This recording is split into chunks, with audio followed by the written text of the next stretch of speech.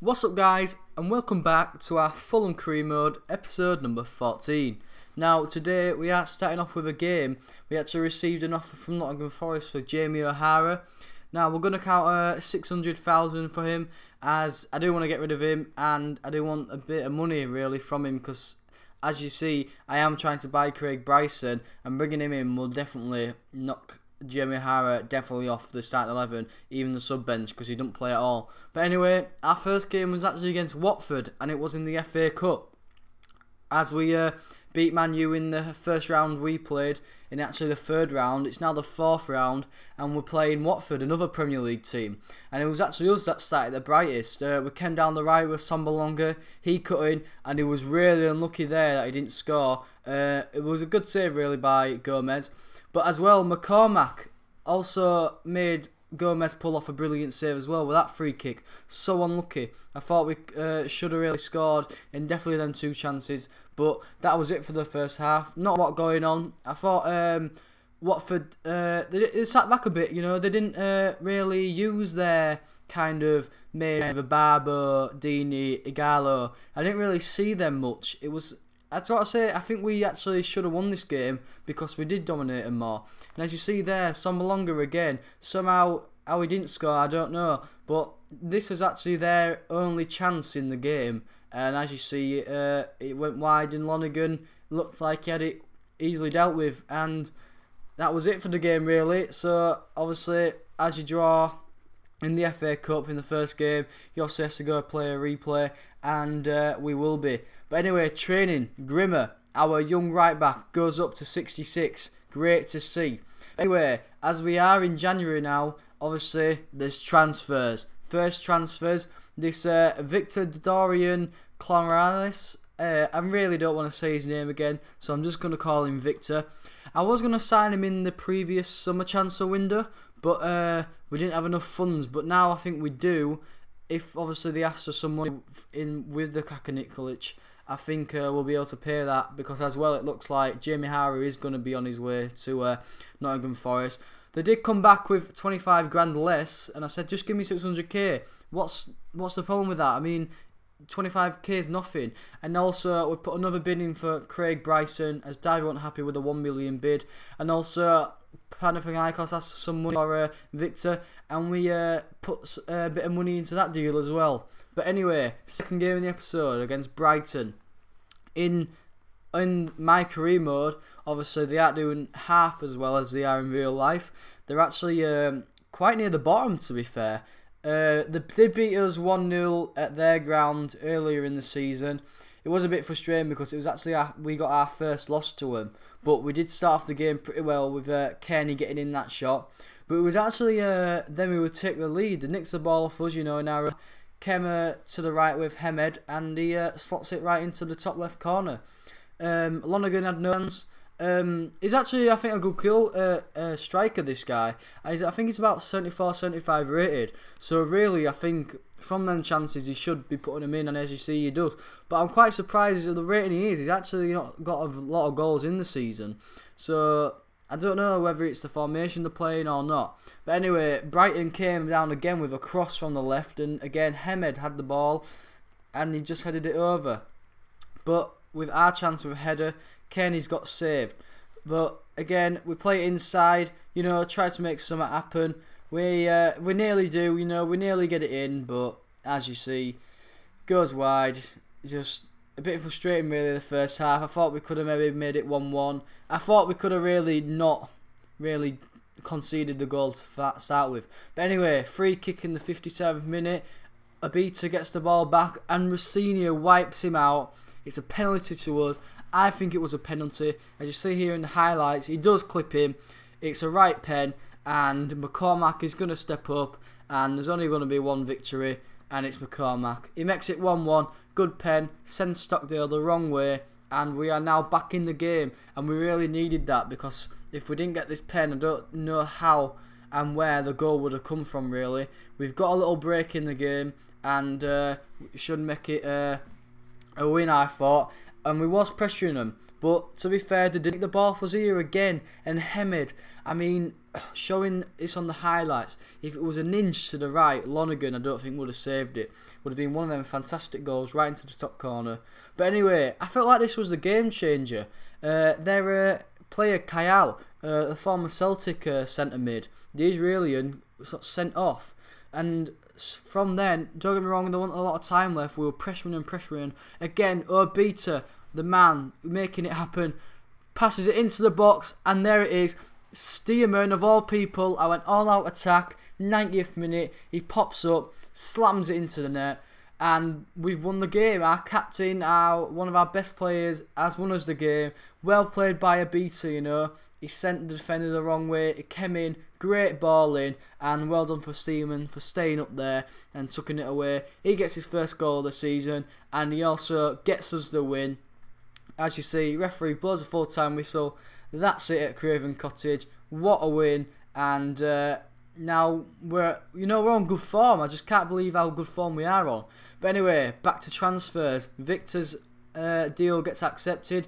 All I need now is for him to accept his contract, and the same with Craig Bison. I only need to get him to accept his contract as well, and hopefully we can sign them too. But anyway, Josh McCracken, the former Chelsea young star, I went in for a bid for him, and you know Kenny, he hasn't been performing very well lately, so I thought you might as well get a bit of younger player than him, and hopefully try and bring McCracken in. But anyway, as well, I sent a scout on in January to find some pre-contract players for me in Spain, and he actually found 3. 2 players from Almeria, and also Ferreira from Malaga. Now, I thought I'd just offer these contracts, see where they're at, see if they want to join us, and see what deals will come through on deadline day. Yes, it's deadline day, guys. The best bit is Josh McCracken, Brentford accept that deal for Kearney's swap, so we offer him a contract. Ferreira wasn't happy with his first deal. He said that he liked living in Malaga, so we offer him a new contract. Also, we accept the Victor deal, so he will come into our side, and the same with Craig Bryson. God, it's such a weird name, that one. And also, O'Hara gets sold to Nottingham Forest, another player going to them, and also we signed McCracken, and he's coming. The thing is though, I had 42,000 left, and I had a bit of a dilemma. Do I sign both Aziz and Zongo, or do I just sign Ferreira and hopefully a player will go out on loan? But anyway, I decided to sign Ferreira because I do need a new centre back. You know, I've only really got Dunk and Stearman, and I do need a good young centre back. So I did sign him, hopefully thinking that someone might go out on loan, and actually they did. MK Dons came in for Teddy Bishop. Now, don't get me wrong, he's one of our, good centre mid players, so I was thinking, should I? But then at the end I thought, well, I might as well. He's only out for half a season. We have plenty of backup, and so I signed Zongo because I did think that we do actually need a striker more than a CDM. But anyway, that was deadline day done, and first thing was after that in February was training, and as you see, a bit of growth. I mean, Williams is nearly at 69. But here, guys, what's this all about? As obviously we got the replay with Watford. Look at that. We haven't even got a space in our games. We're going to be absolutely knackered, my players. I mean, they could have just done the Leeds game on the first and then the Watford game on the third. I mean, it'd been better than that. And also, even worse, our best defender, Stearman, gets injured. I mean, it's only for 8 days, but still, he'll miss both of them games, and these games are both crucial. But anyway, last game of the episode against Leeds United away.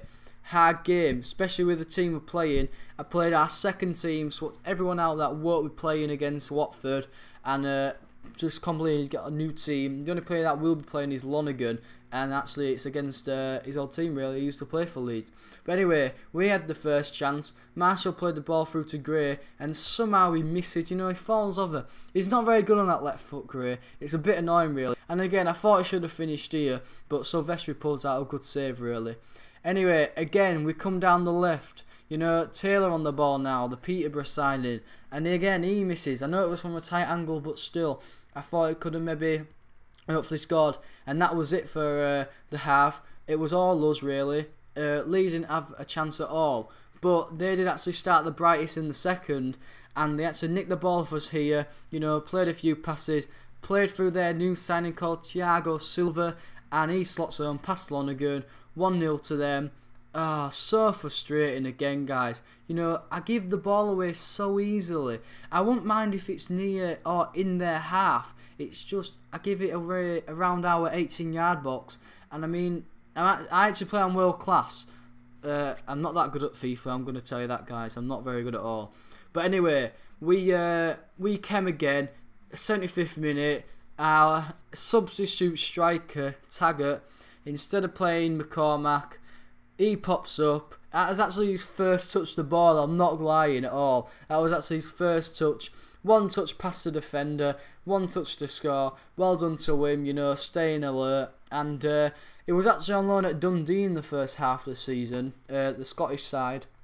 And it did come back. I didn't want to send him out on loan again, because obviously I wouldn't have used him a lot. But anyway, late on in the half, McCracken hits the post. He keeps it alive, Cole. He plays it in. Tunnicliffe, you know, he's on the ball. Oh, he shoots. Oh, you know, what a goal, lads. I kept it alive. Well played to Cole. You know, he didn't like panic. He just passed it into the box. Well done to McCracken. You know, he kept it alive as well. Played it to Tunnicliffe. Great finish from him. And again, our form is so good. We're actually keeping up with QPR and catching up to them, which we do need, to be fair, guys.